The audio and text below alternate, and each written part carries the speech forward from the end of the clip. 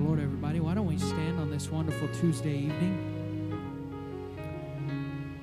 Last evening I was browsing through a book, and I came across a chapter where a king was talking to his subjects, and he began to do something interesting to me. He actually began to cut off their long sleeves, which was their traditional dress.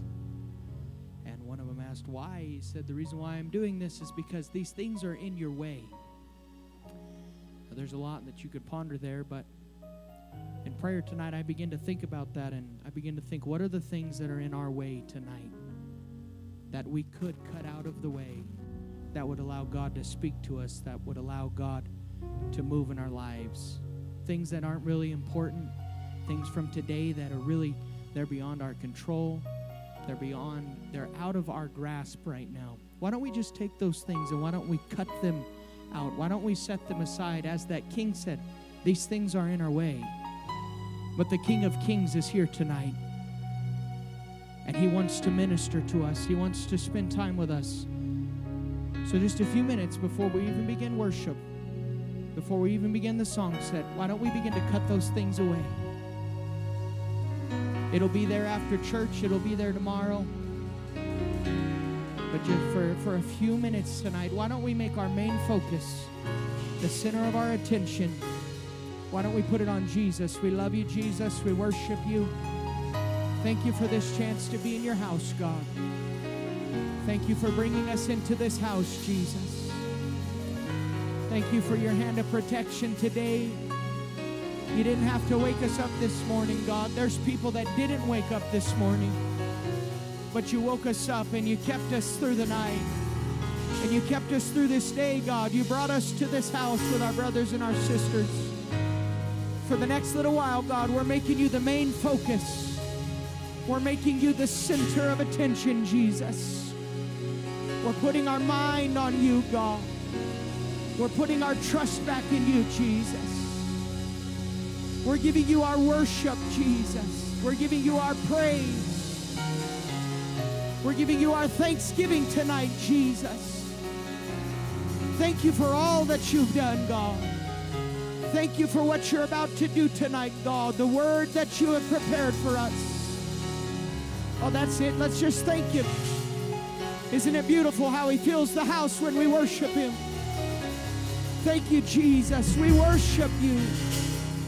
We praise you, Jesus. We glorify you. We honor you, Jesus. Hallelujah, hallelujah, hallelujah. Oh, we love you, Jesus. We love you, Jesus.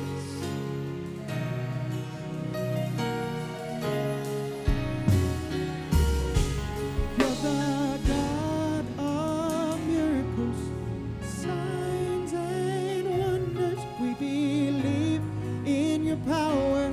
We believe in your power.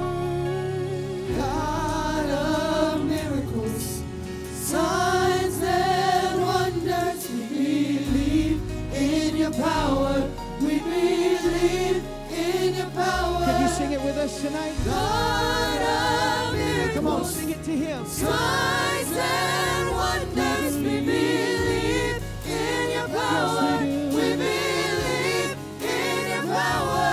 You're the God of miracles, signs and wonders. We believe in your power. We believe in your power. supernatural, Power, wonder-working power, You've got power.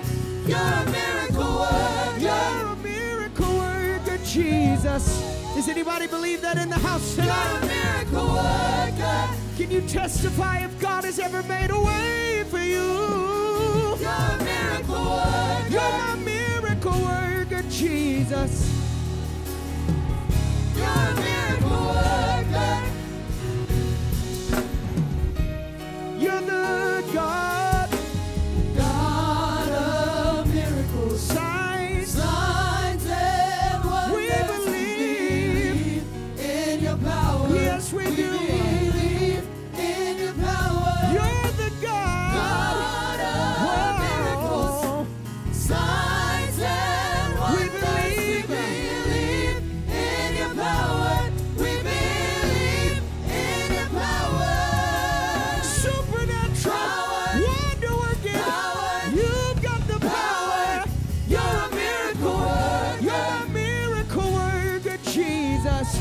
Yes, you are. You're a miracle worker. You've healed the sick and you've raised the dead. You're a miracle worker. You're my miracle worker. You're a miracle worker. And God is able to do, yeah. We believe in your power. We believe. We believe in your power. I still believe. In your power. You can heal the sick. In your You power. can make a way out of no way. In your power. We believe. Turn my darkness into day. In your power. We believe. You're a miracle worker. Does anybody believe that God can make a way for you? God will pick you up and heal you. See you through. Come on, somebody tell your problem tonight. My God can make a way. You're a miracle worker. You're the God of miracles, signs, and wonders. You're the God of miracles, signs, and wonders. I still believe. I still believe. I still believe. I still believe in God. He can do anything. He can heal the sick. And he can raise the dead. Somebody tell cancer. Somebody tell diabetes that God is able. He can do anything but fail. Have you any mountains that you cannot tunnel through? Or have you any rivers that you feel are uncrossable? Remember, God specializes in things that seem impossible. And he will do what we can't do. I still believe. I still believe. I still believe. I still believe. You can part my Red Sea. You can turn my night into day. Nothing's impossible for you. Yeah. God of miracles, signs and wonders. We believe in your power. We believe in your power. You're the God of miracles, signs and wonders. We believe in your power. We believe in your power.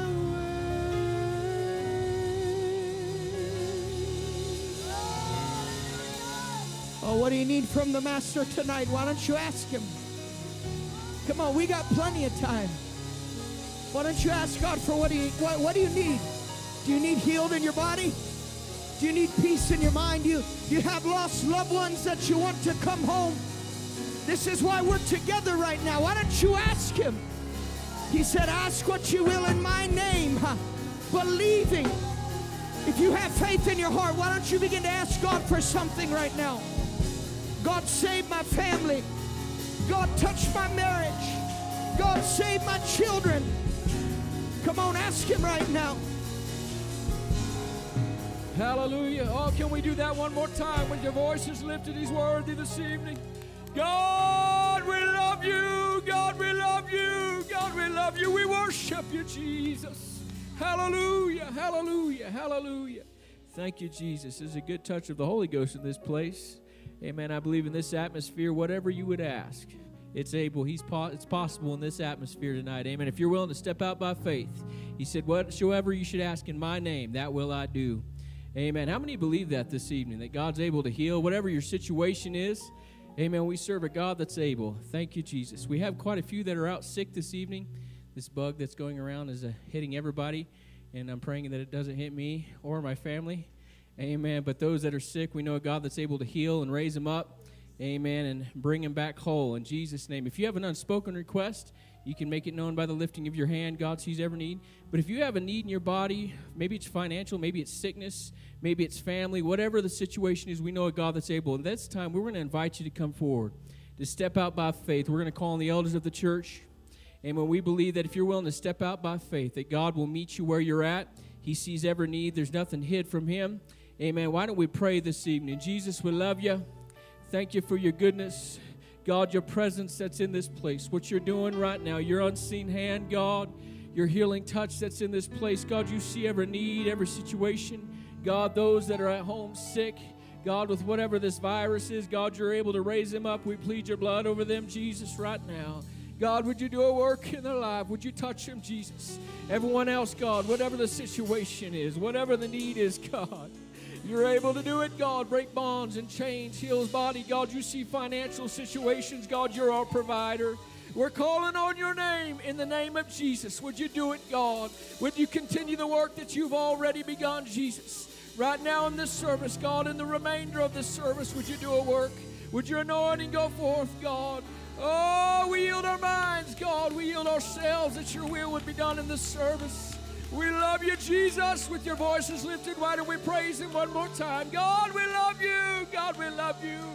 Hallelujah, hallelujah, hallelujah. Thank you, Jesus.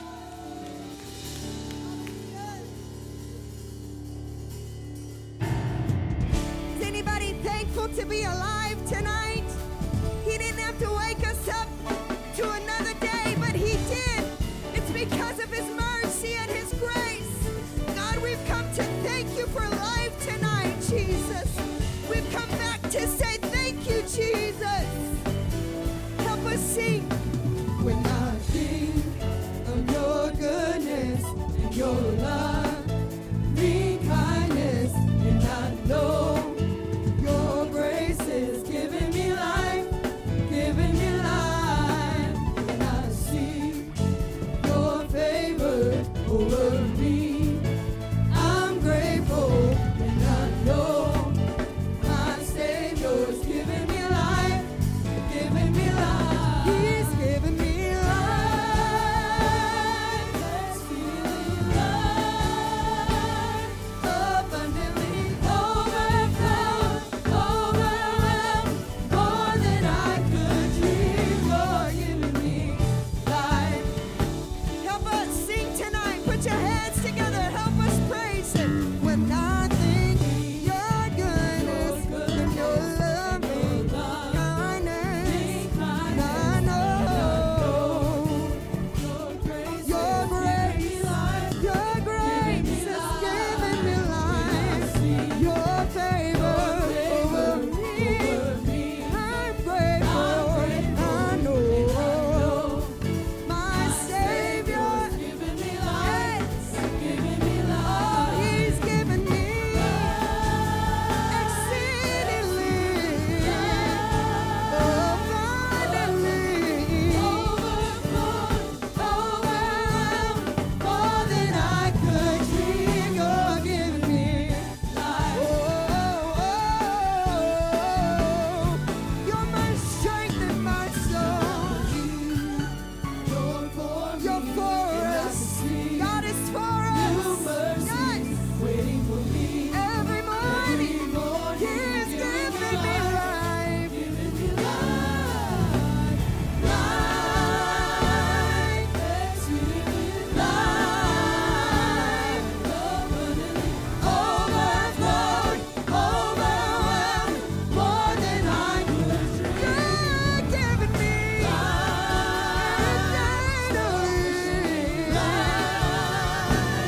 eternally, overflowed, overwhelmed, more than I could dream. You're giving me life. New mercies every morning, Jesus. We praise you, we praise you.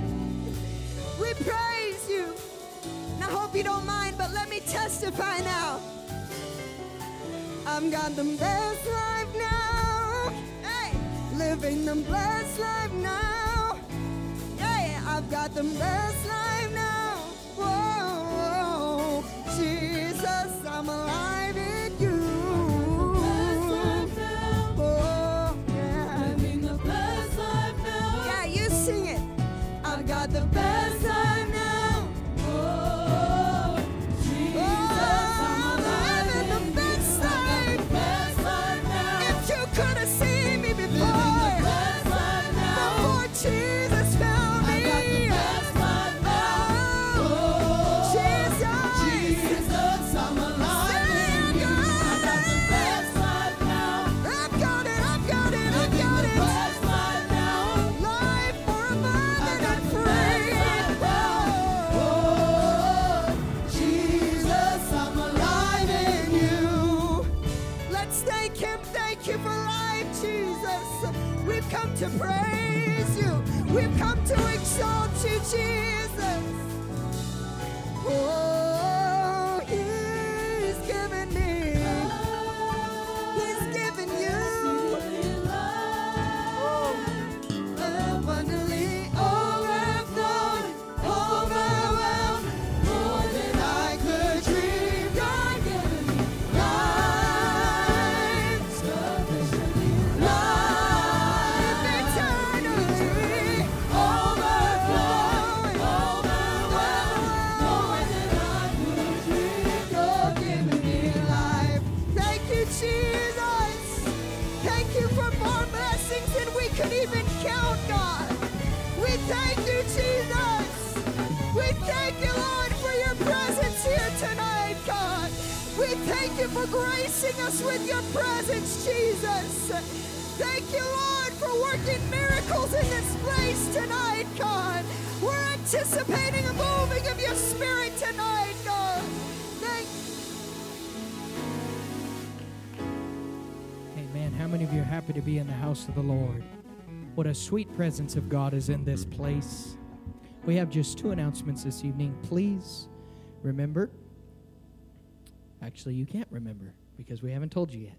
So after we tell you, please remember. So there is a youth bake sale on Mother's Day, for Mother's Day. You may ask, where does the money from this go? All of the proceeds of all of the fundraisers that the youth are doing right now is to help the youth make it to the WPF in an International Peak Youth Conference. It is a youth conference that is held in Tulsa, Oklahoma this year, and we are doing our best to get as many kids as want to go there, helping them out as much as possible. So there is a fundraiser for that going on Sunday morning, Mother's Day. Following the service, there will be a fundraiser for that. The other announcement is Refuel Night is going to be a blast. You do not want to miss it. Young people, be here at the church at 6 p.m. sharp. The only details I will give you is that you need to bring extra cash for food following the events. So once again, you do not want to miss it. It will begin right here in the sanctuary at 6 p.m. Don't worry, we're not going to stay in the sanctuary for long. So 6 p.m., be here, bring a couple bucks for food after all of the fun and all of that. Now, with the announcements out of the way, why don't you reach across the aisle, find somebody you may not know too well, somebody you haven't seen yet tonight. Why don't we shake their hand? Let's welcome them to the house of the Lord.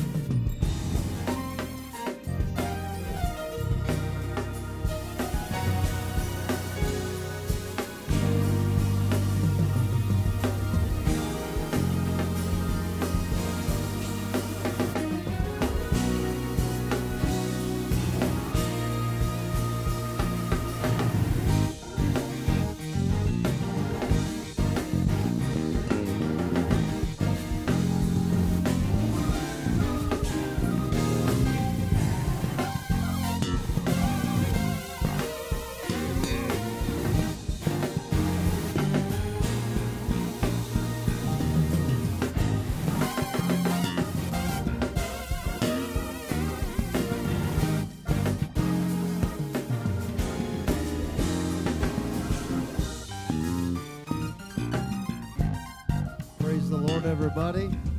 It is time to bring our tithe and offering, but I do have one other quick announcement that I failed to ask them to start announcing.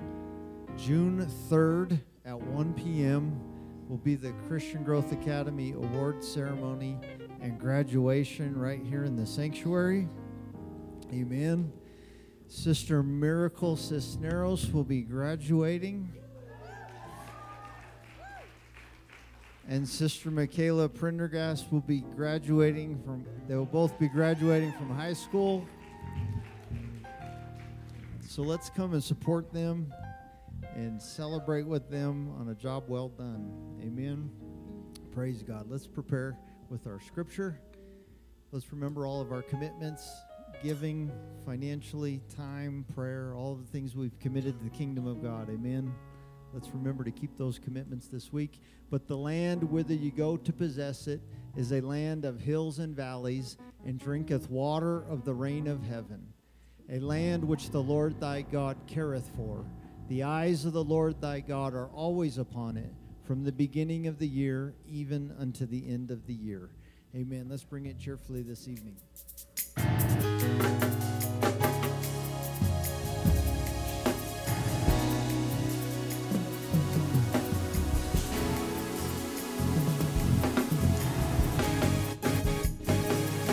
Over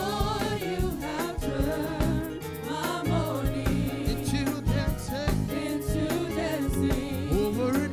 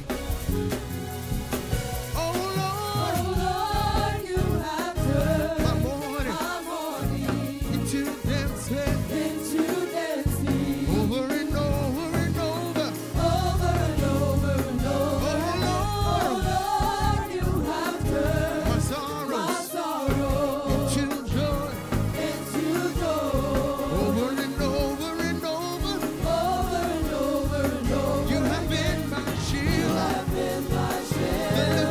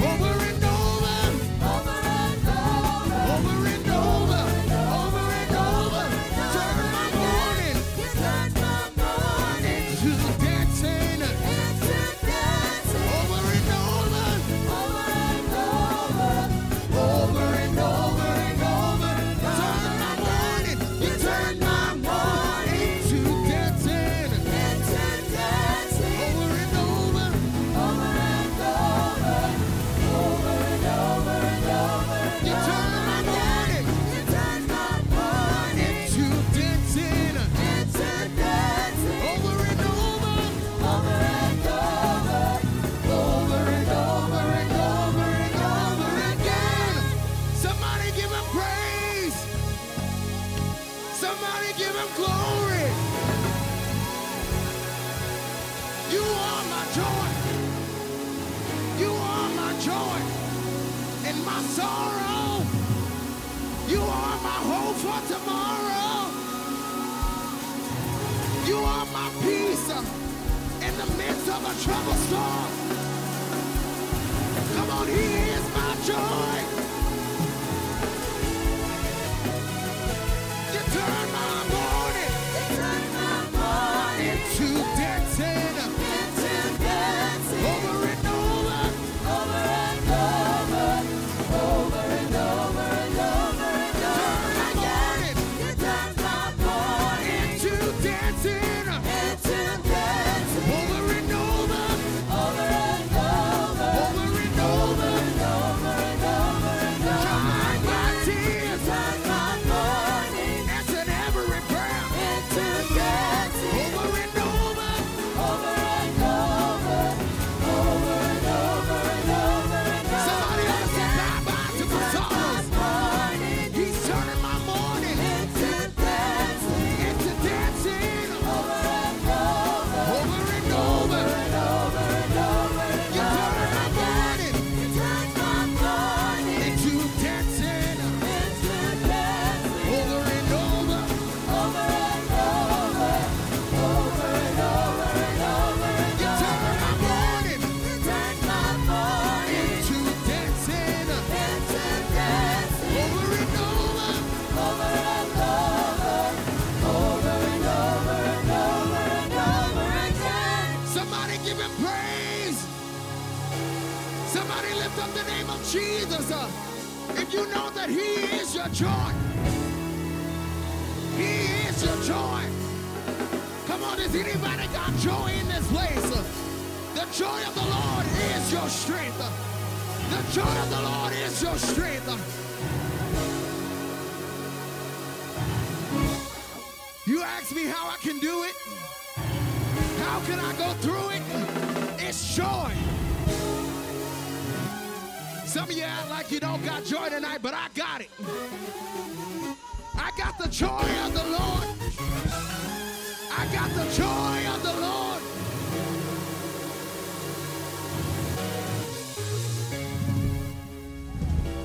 Amen. High five somebody and say, I got the joy of the Lord.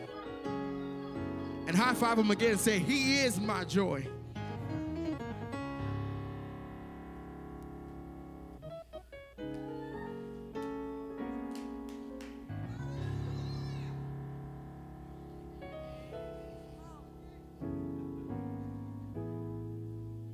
Amen.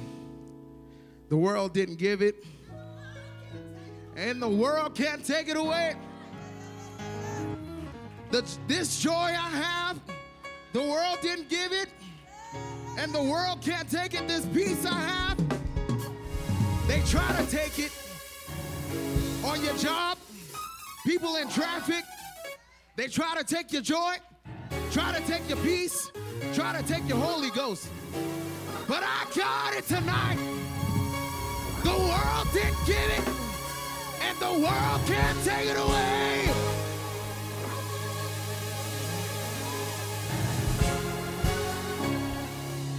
Y'all are a tough crowd tonight. Y'all are very, very tired in the Lord. Amen. Not me either. I had a long day at work. Boss got on my nerves. Co-workers got on my nerves. Had this, yeah. But I got joy tonight. Does anybody have joy in this place?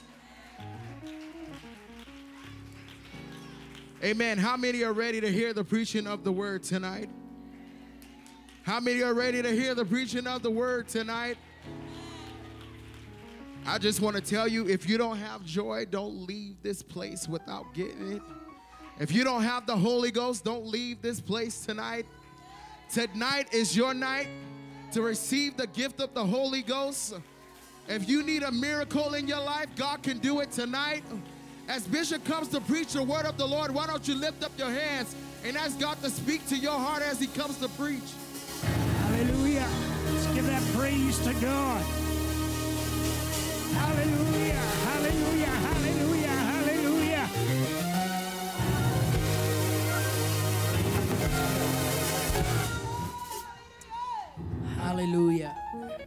Praise God.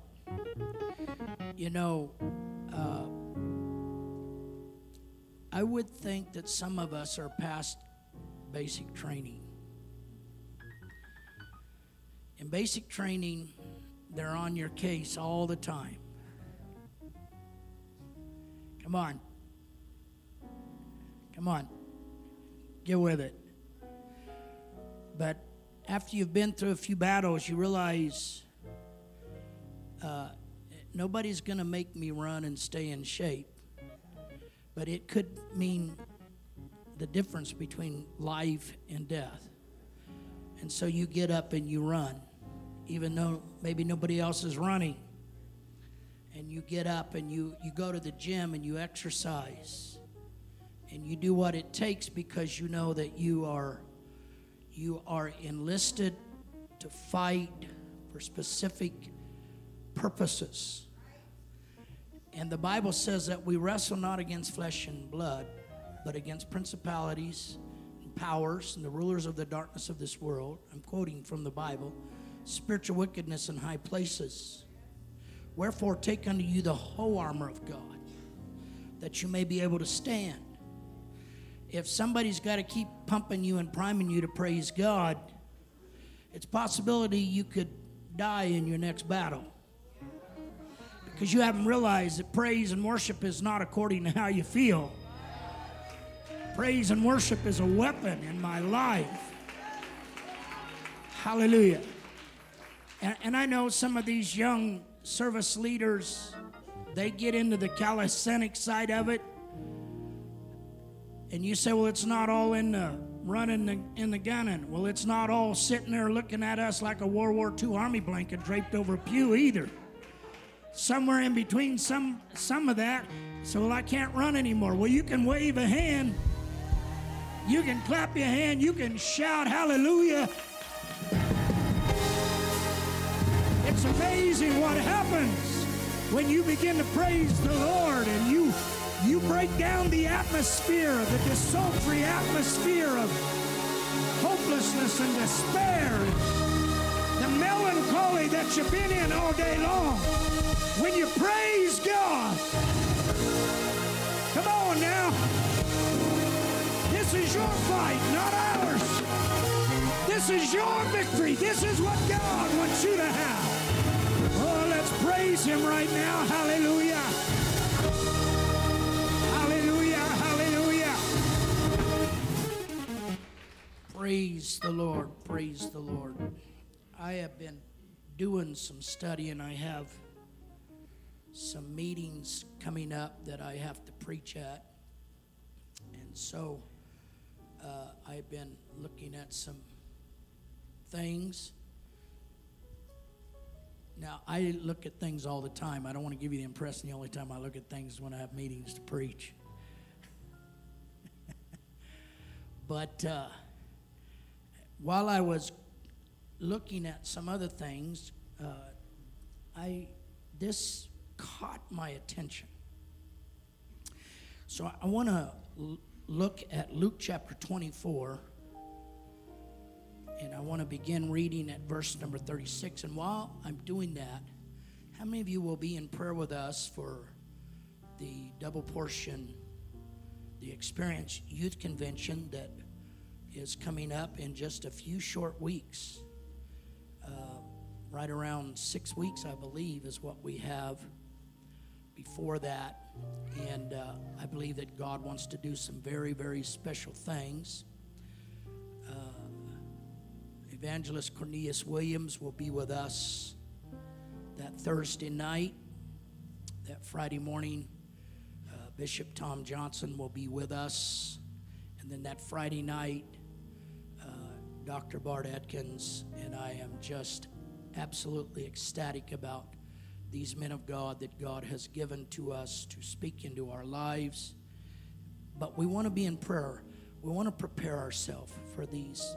In the Bible, these were called holy convocations, is when people came together for these meetings. And they go beyond just the regular church service as we thrust into new dimensions and new realms of the Holy Ghost. It is my prayer that God would break the spirits of deception, the spirits of lackadaisicalness. People have become used to their bondage. They're like the children of Israel in Egypt. And when Moses began to stir up Pharaoh, the people actually complained against Moses and said, "Don't do that. You're causing our life to be more miserable." Well, I'm sorry, Pueblo. I'm not going to quit doing this. I'm going to make the kings of the darkness of this city so miserable that they turn God's people loose. Set them free to be who God has called them to be. Praise God. And so I seek the prayers and the fasting and the faith of you great people here in this church, as God would use us to bring victory to the young people that will be here. But I'd like to see a bunch of people get the Holy Ghost while this meeting is going on. How many of you are taking cards and at least giving one card a day? Would you please raise your hand? Okay, put your hand down. All of you that are not, would you please raise your hand? If you don't start, I'm getting Brother Godwin back here. Hallelujah. Brothers and sisters, we are the light of the world. A city that is set on a hill cannot be hid. Luke chapter 24, verse number 36. And as they thus spake, Jesus himself stood in the midst of them and said unto them, Peace be unto you.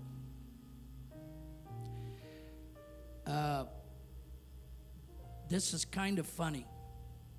It would be like Jesus walking through this wall right here and telling all of you, peace be with you. And some of you would be what these people were, but they were terrified and affrighted and supposed that they had seen a spirit. And he said unto them, Why are you troubled? And why do thoughts arise in your hearts? Have you ever thought about the thoughts that you think in your heart when there is terror and fear? And Jesus discerned the thoughts of their hearts, and he said, Why are you troubled? And why do thoughts arise in your heart? And then he gives the key to doing away with the trouble and the terror and the whatever thoughts. He said, let me tell you how to get rid of those thoughts. Take your hand. Behold my hands and my feet. That is, I myself, handle me and see, for a spirit hath not flesh and blood. Touch me. I myself, behold my hands and my feet, that it is I myself. Handle me. Touch me. And when you touch Jesus, it has an amazing ability to change how you think. When you touch Jesus, it has an amazing ability to change your attitude. When I see people that are having attitude problems, it becomes obvious to me that they have not touched Jesus recently. Because when you touch him, it changes how you feel, changes how you act, changes how you think. It even changes how you talk. I didn't finish this, but when Thomas touched him, it changed how Thomas talked. Because until he touched him, he said, unless I touch him and handle him, I just don't have the ability to believe. But when he touched him, Thomas said, my Lord and my God. And I want to just focus particularly tonight on his feet. We don't talk a lot about it, but being at the feet of Jesus does some amazing things in our life. So I want to preach about being at his feet. But before I do that, could you put your Bibles down and could you lift your hands, brothers and sisters, and reach out and touch the Lord as he's passing by. You'll find he's not too busy to deal with the situations, to hear your heart's cry. He's passing by this moment, your needs to supply. I know it's an old song, but it's true. Reach out and touch the Lord as he passes by. Come on now, some of you, you're just going to come in and put in your time tonight, but Jesus wants to touch each and every one of us tonight. You need to push away the thoughts. Some of you, your thoughts have you 1,000,000 miles away from church right now, and the Lord wants to minister to you, brother. The Lord wants to minister to you, sister. Hallelujah, Jesus. Come on, come on, come on. Let's gird up the loins of our mind in the name of Jesus.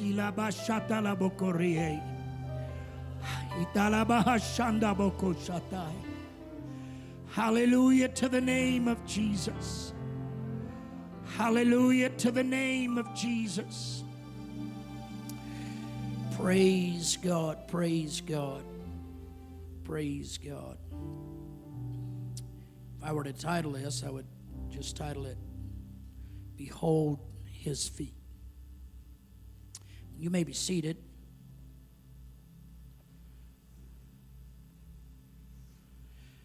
Normally when we see this word behold, you think of just looking at whatever you are beholding. But in the case of this scripture, it means more than that. It means to be aware of. It means to hold his feet. Have you ever thought what must have Mary felt when she pushed her way into that crowded room on that, I'm going to use this word, but I'm really not a big fan of fate. I don't believe that fate controls my life. I believe that Jesus Christ controls my life. We are not fatalists around here. Fatalists are Calvinists, somewhat. And we're not that. You can get out of the way of that truck. You don't just stand there and say, well, if it's meant to me, the Lord will make that truck just go right over me. No, move. Get out of the way. And many of you struggle with that. I'm going to stop right here and deal with this in doctrine because many of you were Catholics. And I hear even apostolics, especially my Spanish apostolic brothers and sisters, and they will shrug their shoulders and say, well, what will be will be. No, that's not true. What will be is what you determine it will be. If you want to live for Jesus, you can live for Jesus. Don't just shrug your shoulders and say, well, I just don't have any say-so in this. Oh, yes, you do. You got a lot of say-so in it. Oh, that's good preaching. Look at your neighbor and say, man, he's preaching good right now.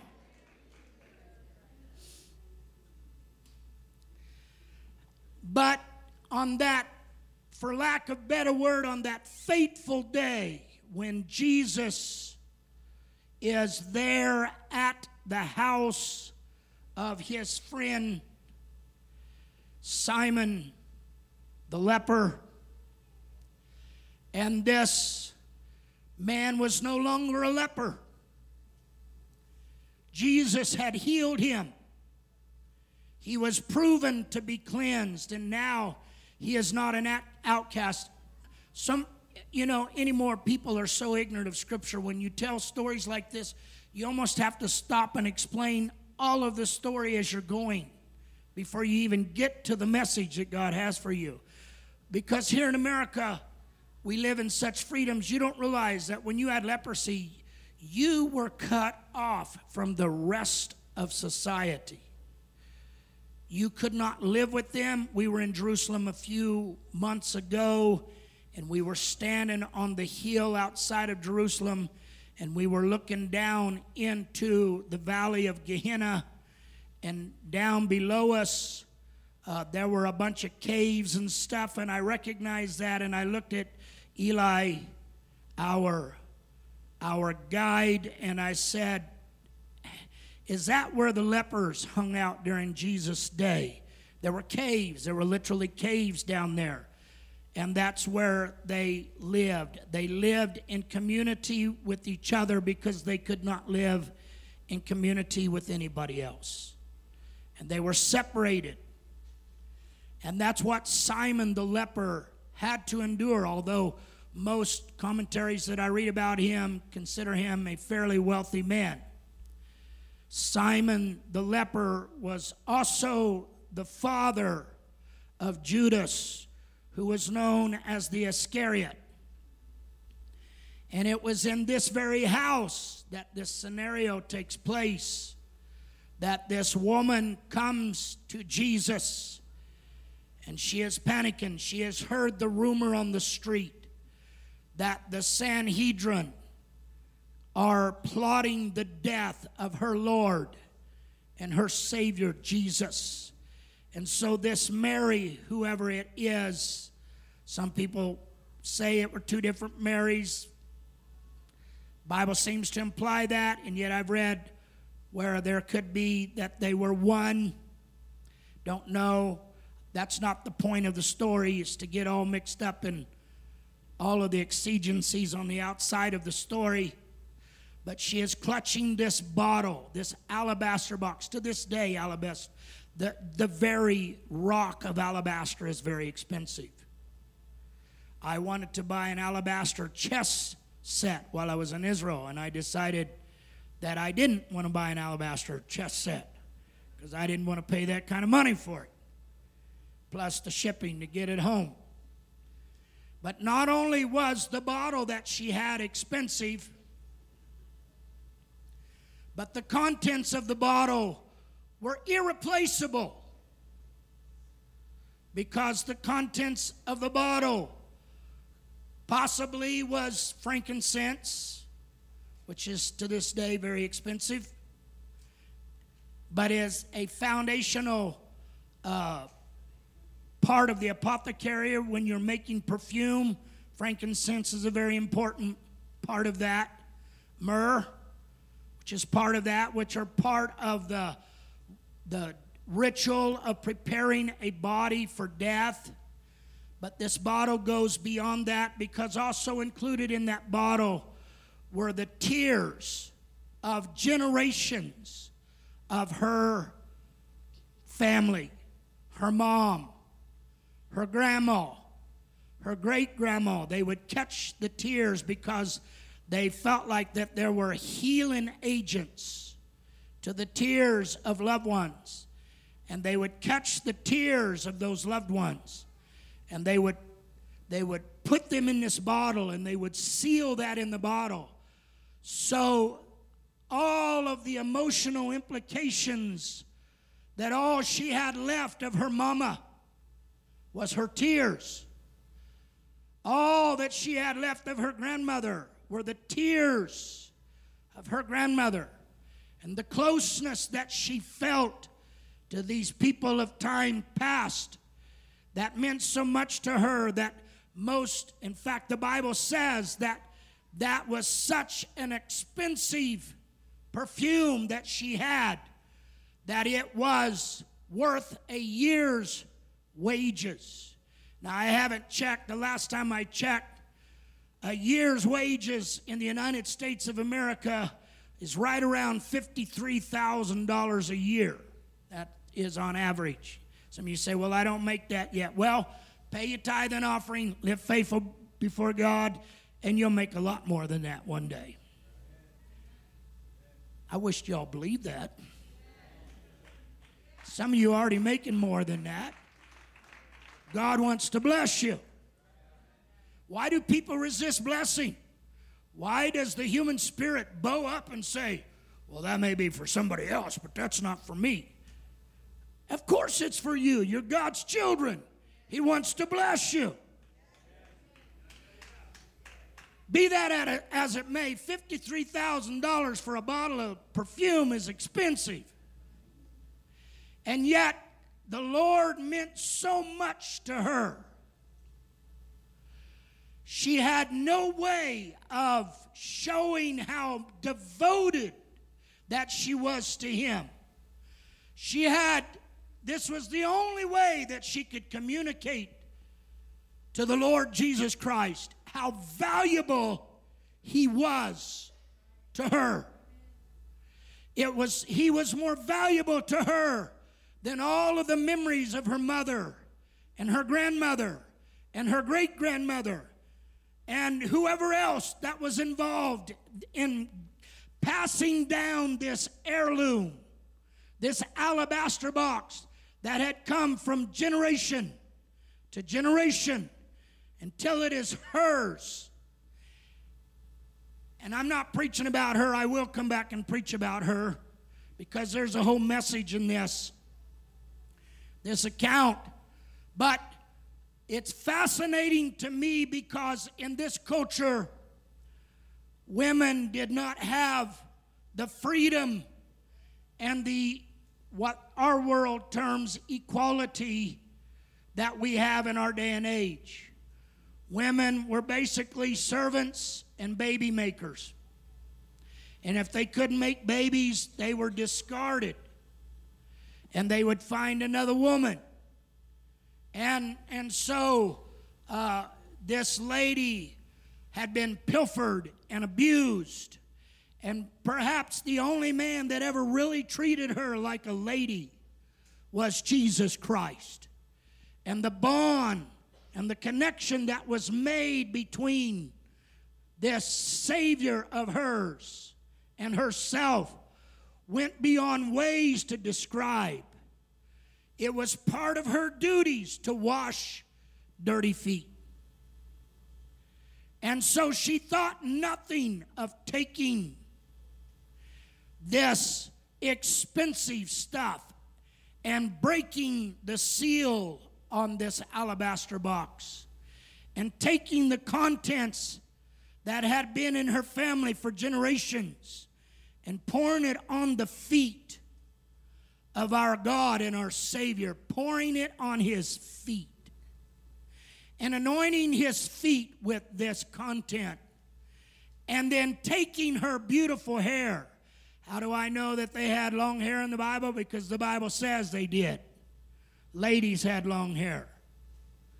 I rather doubt that they had long hair on men, or else Paul would have told us it would have been all right for men to have long hair. And Paul makes it very clear that from the beginning of time, that covenant people with God, the men had short hair and the women had long hair. Paul was a Jew. If it was a practice for Jews to have long hair, he would have made it very clear. It's very evident that that was not the case here. And so in 1 Corinthians chapter 11, he talks about this. But this lady had long enough hair that she takes her hair and begins to massage his feet with her hair. Now the Bible says in one gospel that all of the apostles, all of the disciples were furious with her. The Bible makes it clear that in one gospel, the disciples were very upset at her. And I believe it's in the book of John that Simon, the host of this occasion was angry with her. And Judas was angry with her. And Peter was angry with her. And then the Bible says in another gospel that all of them that were there was angry with her. There was only one other person in that building besides her that was not angry with her. And that was the Lord Jesus Christ. And let me just go this far with this story to let you know that if God is pleased with your worship, then who cares what everybody else thinks? Who cares what everybody else says? Who cares who else is angry? Who cares what they say? If Christ is pleased with this and the Lord accepts her worship. Now, brothers and sisters, I cannot fathom this. And maybe that's why the men were angry, because they hadn't learned the value of the feet of Jesus yet, and did not learn it until that fateful night, or that night of destiny, where Jesus arises from the Last Supper.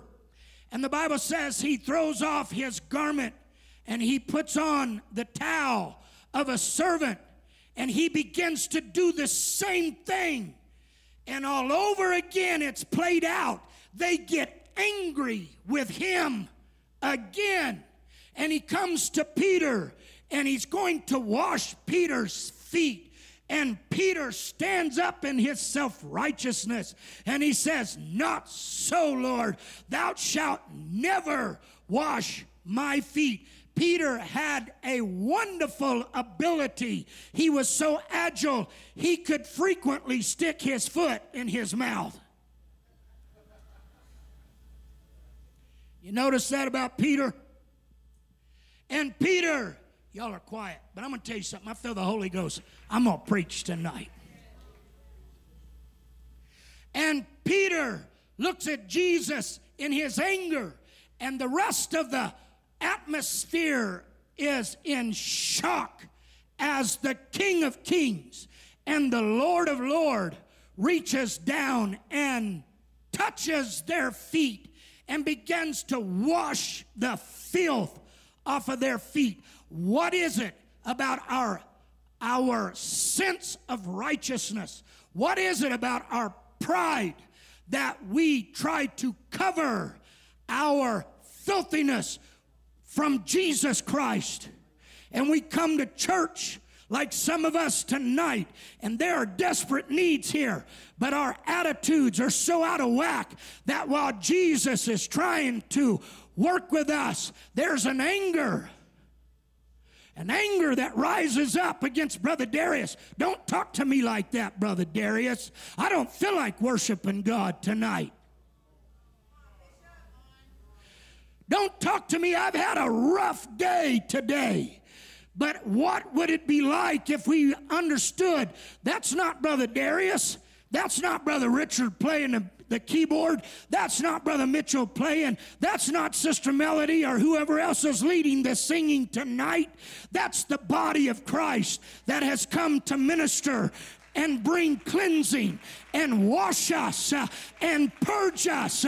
And you're part of that. Your response back to that. Can I tell you, like Jesus told Peter, if I don't wash your feet, then you have no part in my kingdom. I don't want to be like that. Every service I come in here, I want there to be communion between me and my Lord and my Savior.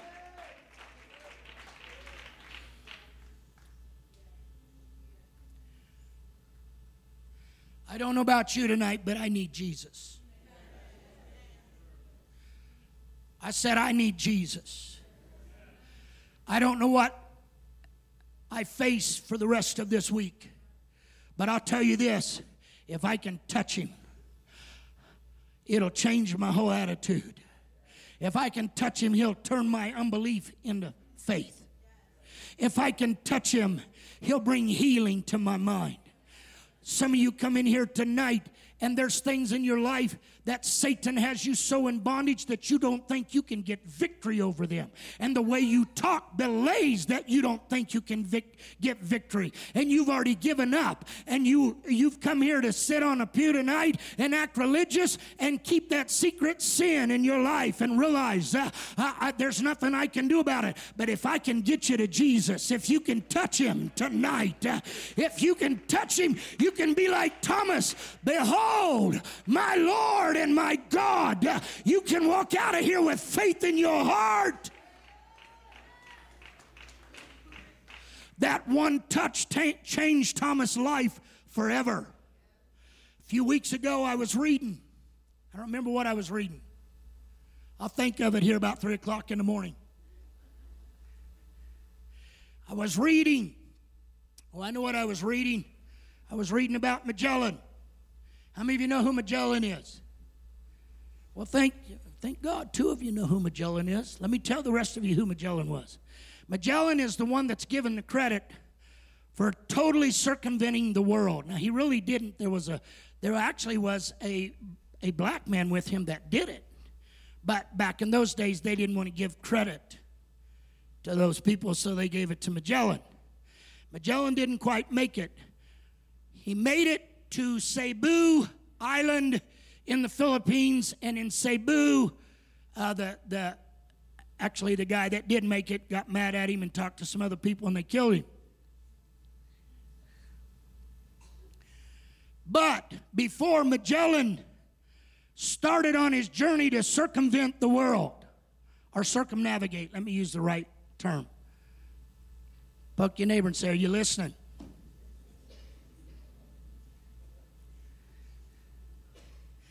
Before Magellan circumnavigated the world, he was a soldier, and they sent him to India. And while he was at India, they went to a certain province, can't remember the name of the province, and he writes in his diaries, and I'm frantically looking for this because I haven't found it yet. I just found what the author said about this.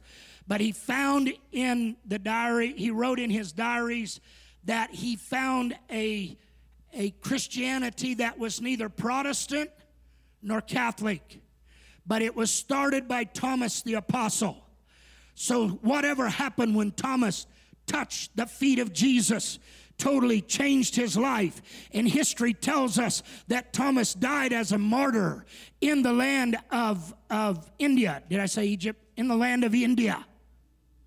And while he was in India, he established an apostolic word. That's why Magellan was so amazed by it, because it was neither apostolic or neither Catholic nor Protestant. I'll tell you what it was. It was apostolic. Because something happened when Thomas touched him. I will say that prayers are answered at the feet of Jesus. Brother Richard, come, I'm almost finished. In Mark chapter 5, verse number 22, and behold, there cometh one of the rulers of the synagogue, Jairus by name. And when he saw Jesus, look what he does. He fell at his feet. He fell at his feet. And while he was there at the feet of Jesus, come here, Brother Abe, please. When he was younger, I could say it, but he's a grown man now, so I got to add the please on there. Stand right there. See, you don't understand in the culture of the East, when it says that he fell at his feet, that means that he made himself prostrate at the feet of this man. And he is pleading with him. He besought him. I'm telling you, brothers and sisters, that prayers are answered at the feet of Jesus. Some of us have got so important in our own mind that we don't know how to come to the feet of Jesus. Thank you, Brother Abe. We don't know how to come to the feet of Jesus. But it was at the feet of Jesus that he besought him and he said, my little daughter. I don't know where Sister Juana is. There she is. What's the little girl's name? Aaliyah? You know, some of us just want to pass that right on over. I'm not going to pass that right on over. I watched, I think it was Sunday night, as little Aaliyah was back there and her hands were raised.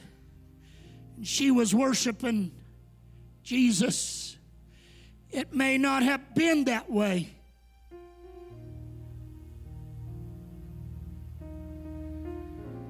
My little girl is at the point of death. Maybe some of you just don't need him enough. Maybe it's because we have our good jobs. I read that one of the greatest expenses of this inflation,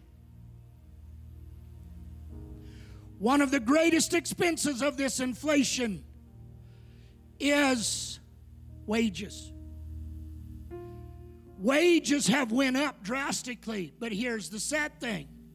Inflation is growing faster than wages. But some of us, we think, I've got more money than I've ever had before. I don't need Jesus.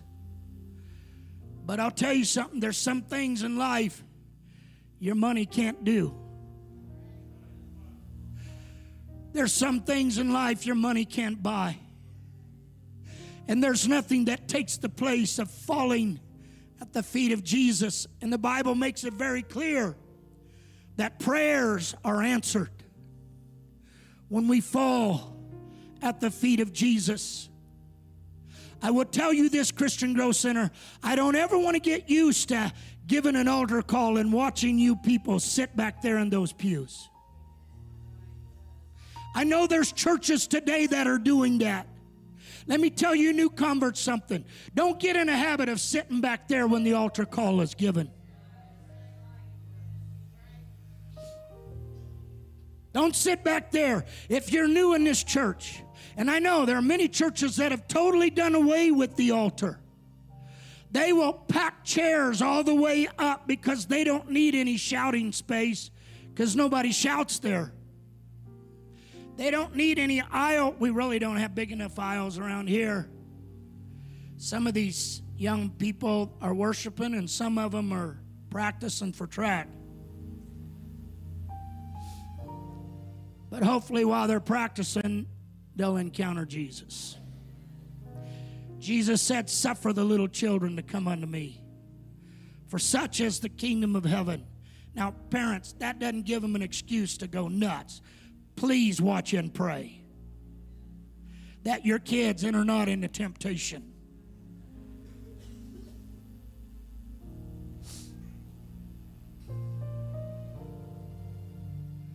And they have done away with the altar. And you can go to those churches and you can sit on a pew and somebody will give a really good speech about Jesus or one of his disciples. And you will sit there and you will think, man, that sounds so good. Man, they're a really good speaker. And then they will give the benediction and everybody will stand up. And instead of moving towards the altar, they get up and they walk out. And they call that church today. And nobody has touched Jesus.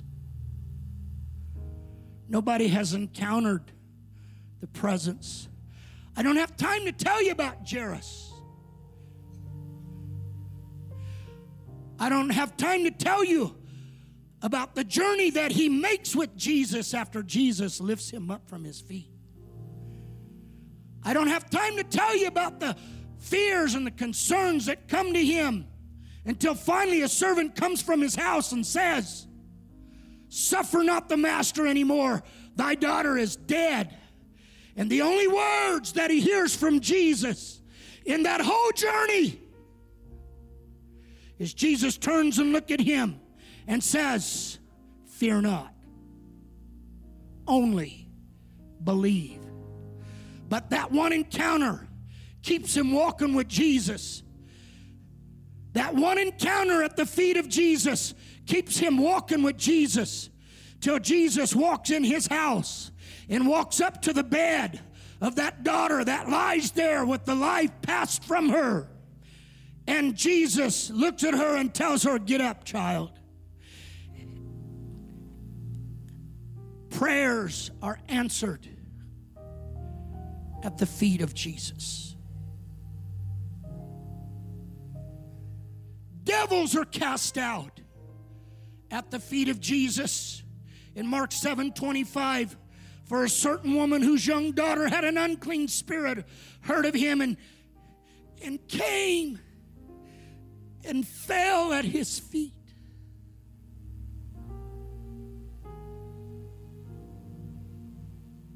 The woman wasn't even a Jew, she was a Greek.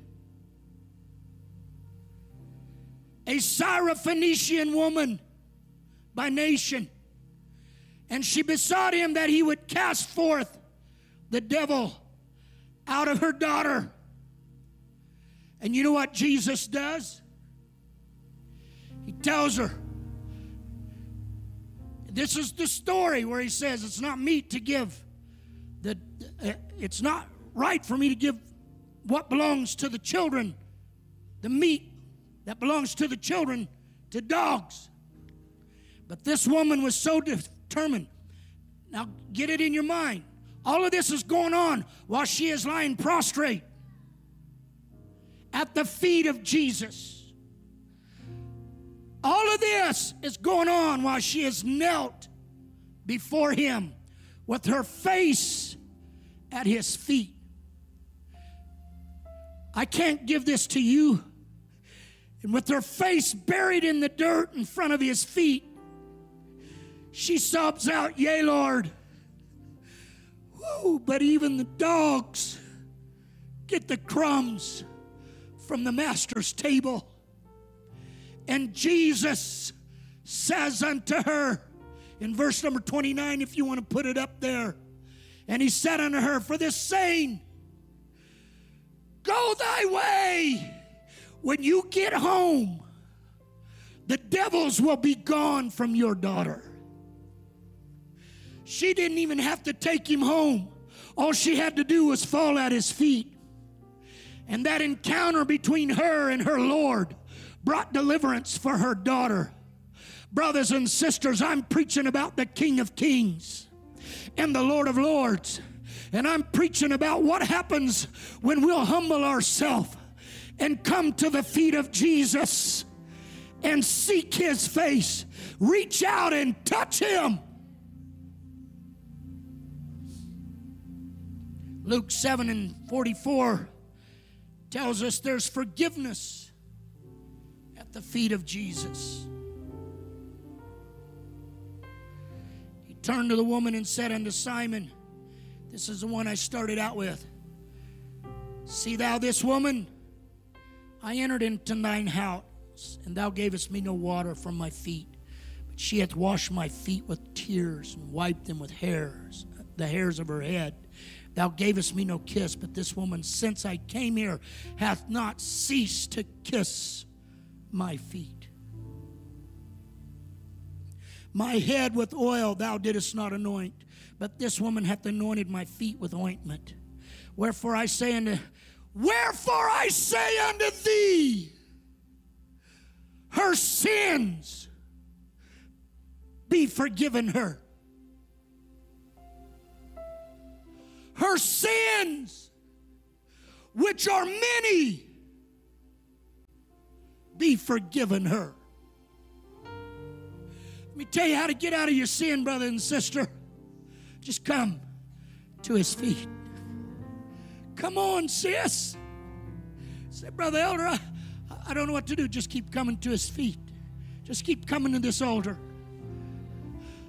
I don't have time to preach all of this. This looks like an altar here, but when you get to heaven in Revelation chapter 4, you'll find out this ain't the altar. This is the throne of God. And when you come to this altar, you are standing at the feet of God. And it's from this altar, this throne, that He administers judgment, that He administers healing, that He administers deliverance. I know people have taken the altar out of their church and they're saying it's symbolic. And I know you can build an altar anywhere in your life, but in the body of Christ, when we come together to assemble, it's right here that it represents that we are standing before the throne of God at His feet. Her sins, which are many, are forgiven, for she loved much. Maybe that's the problem. How much do we love Jesus? How much do we love Jesus? But to whom little is forgiven, Simon, you were rejected by society. Why are you judging this woman now? Why is it that those that God has forgiven the most sometimes can be the most judgmental? Those that have sins that none of us even know about. Sins that occurred in your life, sir, years ago. As I preach this, I feel like saying this. Sins that may have occurred in another nation and you thought are hid from everybody else. And yet when you come to this altar, Simon, I didn't only forgive you, I cleansed you of your leprosy. This woman hadn't ceased.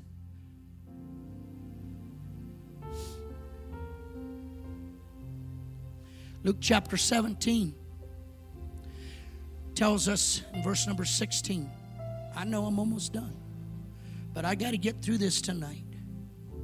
I'm going to tell you how powerful this altar is. I'm coming against the spirit that wants to pressure me or any other preacher in here to just marginalize this altar, to just make it easy for you to just stand up and leave the house of God tonight without coming before the throne of God to obtain help in the time of trouble. Help is on the way, brothers. Help is on the way.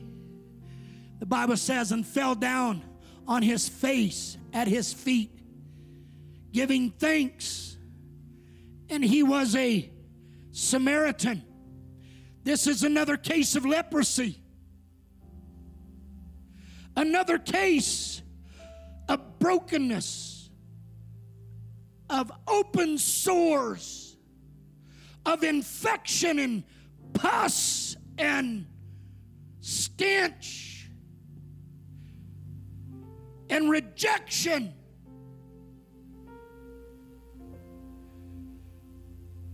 Nobody else would let him get close, but they come to Jesus, 10 of them. And they said, would you have mercy on us? And the Bible said, Jesus said, I will. And right then he healed them. And they saw their healing and they ran, except for one of them. Maybe got 50 feet, 100 feet down the road as he's running, and he realizes, hold on, nobody's ever done that for me before. Hang on. I got to let this guy know. I can't go any further. When he saw that he was healed, he turned back with a loud voice. Thank you, Lord. I can't leave this house tonight. I can't walk out of here tonight, God, before I let you know. I'm grateful for healing me of this sin. I'm grateful. And unbeknownst to him, when he fell down at the feet of Jesus, he wasn't only healed, the Bible said he was made whole. All of the brokenness, all of the disfigurement, that leprosy had done in his life miraculously is healed and he is made whole. Brothers and sisters, that's an incredible miracle. There's resurrection power at the feet of Jesus. John 11:32, when Mary was come where Jesus was and saw him, she fell down at his feet and said, Lord, if thou hadst been here, my brother had not died. Verse number 43 says, and when he had thus spoken, he cried with a loud voice and said, Lazarus! She didn't even realize it. She was kneeling at the feet of resurrection. I'm telling you, in this altar tonight, there's resurrection for your marriage. There's resurrection for your life. There's resurrection for your spirit. There's resurrection for your faith. There's resurrection. He is the resurrection and life. There's mercy at his feet. John 8:3, and the scribes and the Pharisees brought unto him a woman taken in adultery. She didn't realize that the safest place they could have thrown her was at the feet of Jesus. You've heard me preach it. If what they said is true, she was caught in the very act. If she was caught in the very act, there's no telling how she was dressed. The shame that she had to bear, perhaps walking in front of her husband and her children, as they drug her out and threw her at the feet of Jesus. Next verse, please. And they say unto him, Master, this woman is taken in the very act of adultery.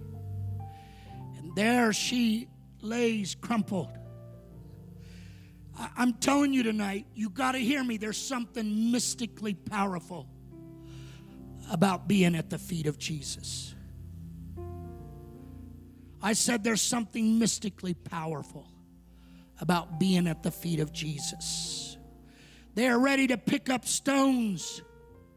And while she lays there on her face sobbing, Jesus kneels down beside her in the dirt and begins to, whatever, I don't know what he wrote in the dirt. Everybody tries to make a big deal out of it. If he'd wanted us to know, he'd have told us. But I'll tell you what he was doing. He was getting close to that little child of his. Something about being at the feet of Jesus emits from him the mercy, because he is mercy personified. And as they rant and they rave, and some of them may have even picked up stones, but they knew by the law they could not throw a stone until the high priest had given the verdict. And they tried to snare him and say, what will you do? And Jesus gave the commandment, let him which hath no sin cast the first stone.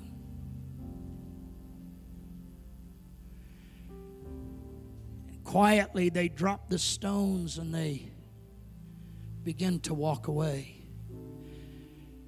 And when all of them were gone, sometimes we leave too soon, because Jesus does some of his best work when it's just him and us at his feet. And everybody else was gone. And Jesus looks at that sobbing woman and said, woman, where are thine accusers? She said, Lord, they're all gone. He said, neither do I condemn thee. Go and sin no more.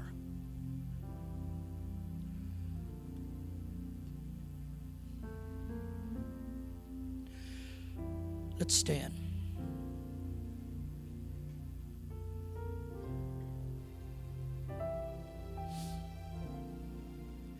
There's so much power at the feet of Jesus, because the Bible says in 1 Corinthians 15, for he must reign till he hath put all things under his feet. Maybe that's why the devil wants you sitting back there, standing back there, because he knows that all power is under his feet. He's going to put it under, he's going to put your drug addiction under his feet if you'll keep coming and spending time with him. He's going to put your depression and your wrong thinking under his feet. It's going to be like Thomas. You reach out and touch him, and your thinking's going to change. Ephesians 1:22, and hath put all things under his feet, and gave him to be the head over all things to the church. It's an honor for you to come and stand at his feet tonight, or kneel at his feet, or bow, or lie prostrate at his feet tonight. It's an honor, because the Bible says, and he had put all things under his feet and gave him to be the head over all things, even his church. And the Bible lets us know the first thing we will do when we get to heaven. In Revelations 1, and when I saw him, I fell at his feet as though I were dead. Ephesians 1:17, please. And he laid his right hand upon me, and saying unto me, fear not, I am the first, and I am the last. Praise God. I'll never forget a story, and I'm done. If you want to come to the altar, you can come to the altar. While you're coming, we had a family in our church. My mom and dad, one, he was a Church of God pastor, and it was Gary and Mary Bueller.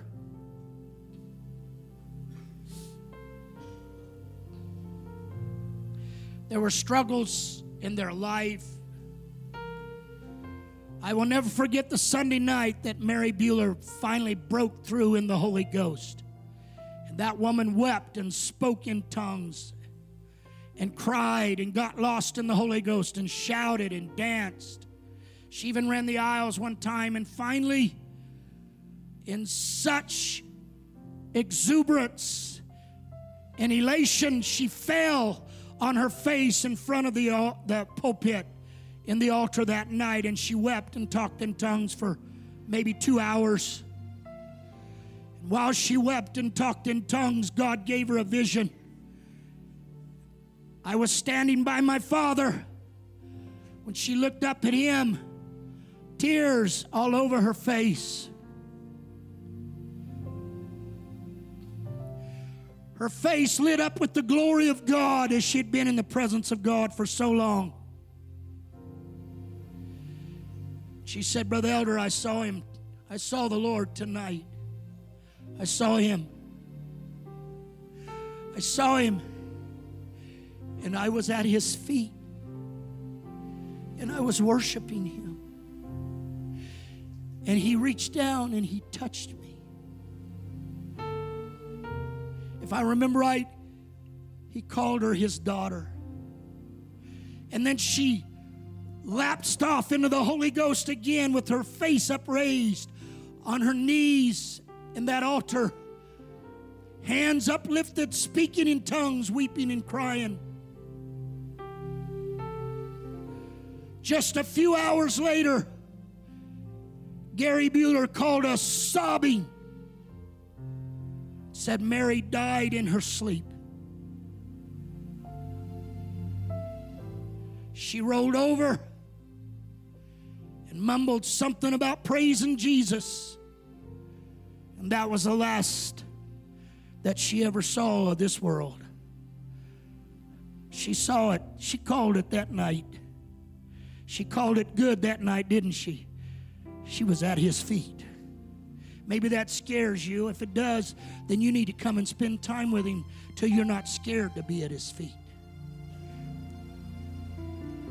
But I'm telling you, I feel this in the Holy Ghost, and I know it's a Tuesday night, and normally these are Bible study nights. But I can't give you a greater Bible study than for you to just spend a few minutes in this altar. Maybe you want to kneel. Maybe you want to get acquainted with this altar. This is the throne of God. I know it's symbolic, but this is all that we have right now. At His feet, I told you, I showed you in His Word, there's forgiveness at His feet. There's healing at His feet.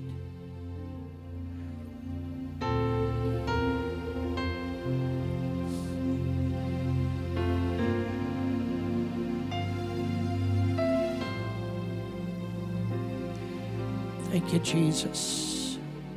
Maybe there's things in your future you're so uncertain about. Why don't you come and spend a little time at His feet tonight? Can you just spend a little time at His feet?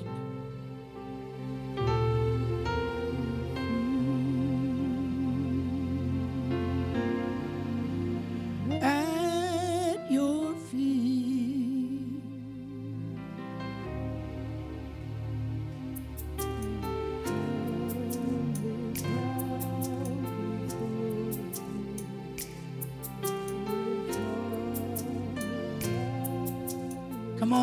Come on, young lady.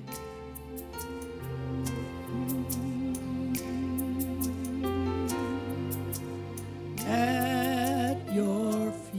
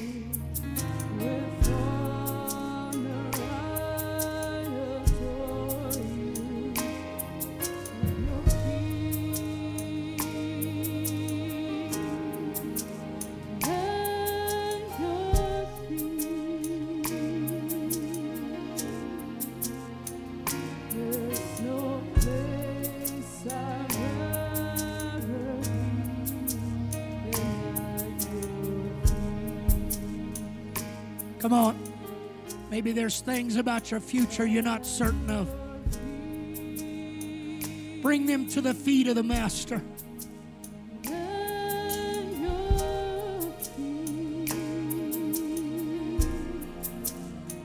Bring them to His feet.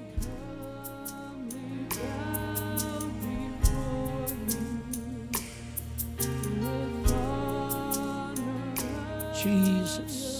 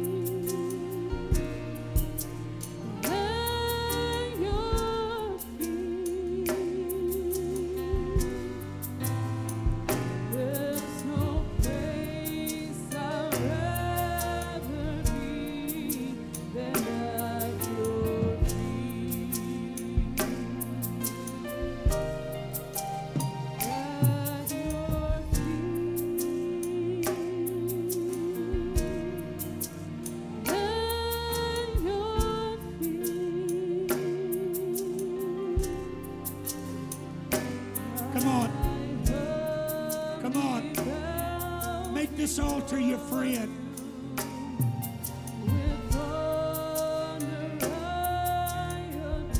This altar is your friend. It's here, you're close to him. You can touch him.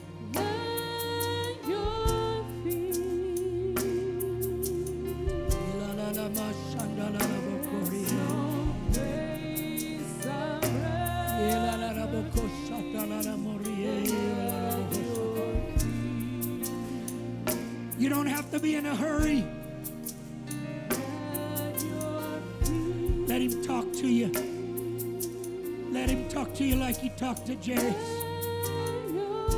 Let him talk to you like he talked to the lepers. Let him talk to you.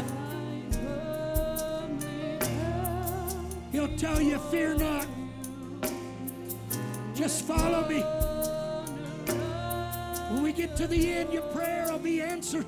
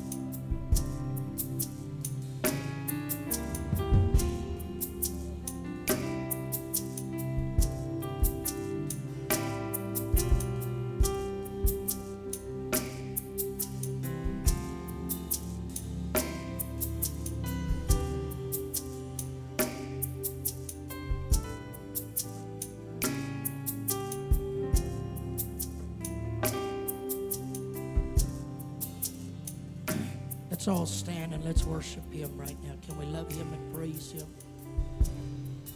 Hallelujah. Let's lift our hands, lift our voices, give Him the worship and the praise that He's worthy of. Hallelujah. Hallelujah. We love you and we honor you, Jesus. We love you and we praise you, oh God. Blessed be the name of the Lord. Blessed be the name of the Lord. Blessed be the name of Jesus. God, I worship you and I honor you. Praise God. Praise God. Hallelujah. Praise God. We're celebrating the graduation of Sister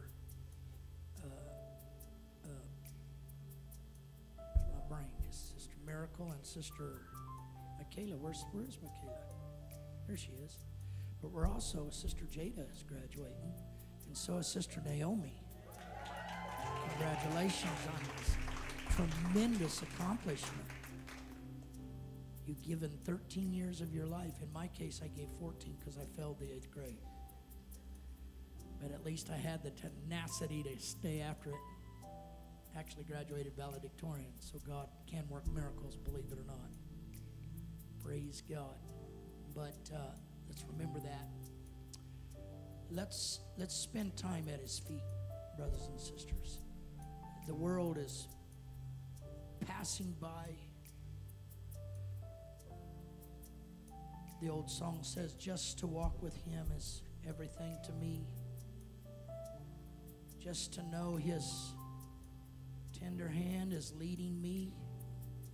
Though the world may pass me by, go her way and let me be. How many of you think there's times in our life that you just, maybe we need to go on a social media fast? Get rid of that trash. You'll find out your life will be just fine. Probably better without social media. The world survived tremendously without social media. Praise God. Get off of the rat race. Come and spend time at the feet of Jesus.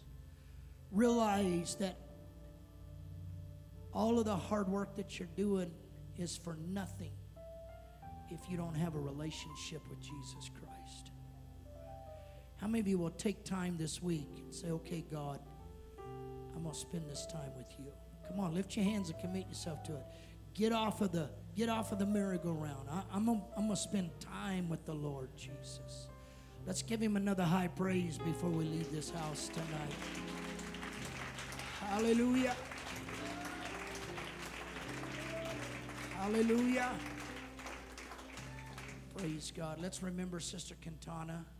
I don't know if she's out of the hospital yet. I talked to her this morning, and she's still struggling with fluid on her lungs. Let's pray that God will help them find out what's going on. And then Sister Shirley called me. She was sick tonight. So let's remember these people in prayer as we pray. God bless you. Love one another. You are dismissed.